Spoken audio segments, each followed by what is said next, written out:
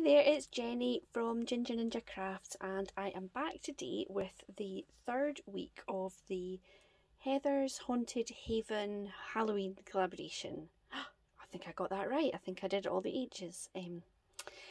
So this week we are making a altered hoop, and this is actually the first time I've ever made an altered hoop, and I think it might show. It's a bit of a mess. But anyway, I had fun making the different elements of it, and I hope that Sarah, RareRoo Crafts, when she opens it up, she's my swap partner, which she's not too horrified when she opens it up. So I'm going to show you what I did. So for anybody who hasn't made one before, you start off with an embroidery hoop like this one. So that's the same size, so it's 24 centimetres. And what I did was I glued some stripy, black and white stripy paper to the back, and I just used Yoo-hoo glue, and it seems to have worked quite well. I was going to use hot glue, but I don't know, I don't always have that much success with hot glue, and the Yoo-hoo, touch wood, seems to be holding everything really nicely. So I glued that black and white card to the back to make the base, and then I've added a little Halloween scene at the back. So I inked up a circle of white card with some Distress Oxide inks, and I cut a little circle and added in a holographic moon, and then this Haunted House die is from Tattered Lace, so I cut it out in black pearl card, and then I just added in yellow in all the windows so it looks like the lights are on. I splattered some water on the inky background, and then I just added some little spots and stars using a white gel pen. And then I've added this little zombie bat, which was a digital stamp from Oddball. I'll find the exact link. Is it Oddball Arts? They do like creepy and cute digital stamps, and I really love them. So I coloured him in with pencils and fussy cut him out and added him. Now I've added a couple of pockets because next week we are going to add some goodies, some embellishments. That's what we're making next week. So I made two little pockets by just gluing it onto the base of the frame. So this one is a kind of scripted paper, thick paper, and I've added some kind of spider's web paper along the edge, black and white, and then a row of gems to just make it stand out a little bit. And then I've added a smaller pocket on here, and I just put a little ruffle of purple ribbon there and some purple gems. And again, another one of the bats. They came in a set, so this is a kind of ghosty bat. And I coloured him in with some alcohol inks and fussy cut him out. And then this pumpkin was Tattered Lace as well, I think.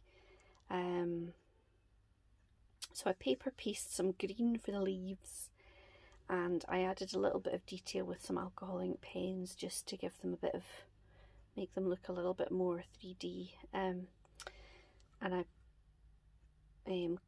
put some orange card behind the copper and then paper pieced in the stalk.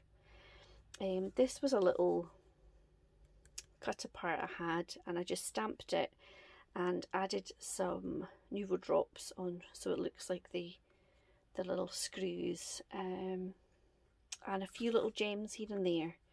I might have gone overboard with the gems, but and then I popped oh, I should have said I put some eyelash trim underneath this circle, and then around the edge I have doubled up some pom-pom trim in orange and black. And then I, see what I mean, I went a bit overboard. I decided to do the back as well. So the back says boo, because you might not expect it. So this pocket on the back, I have added a whole load of little jars. Now these were from Clearly Besotted. Excuse me, rummaging on my desk. So these were 2 stamp sets from Clearly Besotted, Feeling Frightful and Feeling Frightful fillers. And I've had them for, I might have got them last year, maybe the year before, but they're good fun. So you get the jar and you get the labels. I didn't add labels to them. And you get the shelf and you get all the little things to put in. So there's a couple with a little toad or a frog. We've got spiders, worms, a brain, fingers, caterpillars, and of course some eyeballs. I cut the boo out of some black patterned paper and then added a little Halloween bat. And then the background is the other side of the stripy paper had these kind of frames. So I cut some of the patterned papers from the Echo Park pad to fit in some of the frames, and I also found online some of these kind of little spooky pictures. So there's like a couple that are like weddings, and this little man with his violin with the skull. So I just played about with printing them until they were the right kind of size that I could trim them down for the frames, and the rest just patterns or words or whatever. So that is the back. So there's a pocket there for some embellishments, and a pocket here and a pocket here.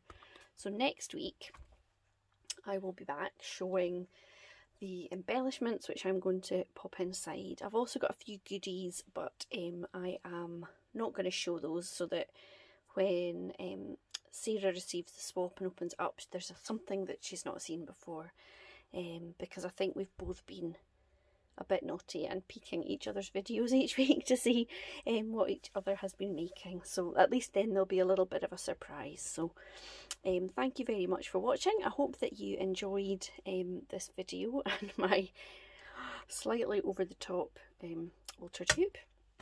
If you've got any suggestions or feedback, I would be very grateful.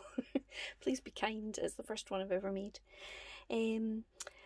Again, I just want to say thank you very much to Heather, who's organised this whole collaboration. I'm just really enjoying it, and it's great fun to try something different.